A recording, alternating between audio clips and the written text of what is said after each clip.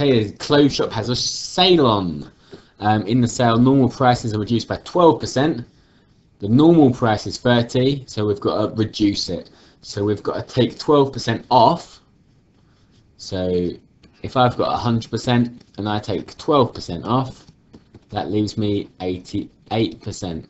We could do this question by working out 10%, 1%, doubling it, but we do have a calculator. So this is 88%. I want 88% of 33.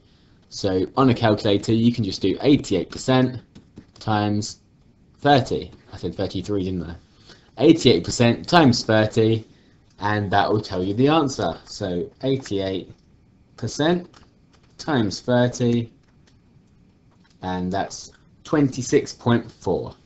So £26.40.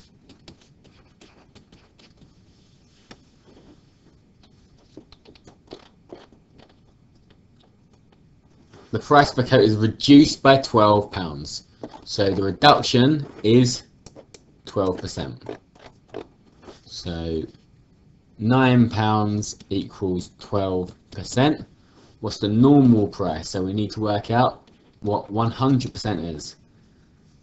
So if we divide by 12, we'll get 1%. So let's do that. Divide by 12, divide by 12.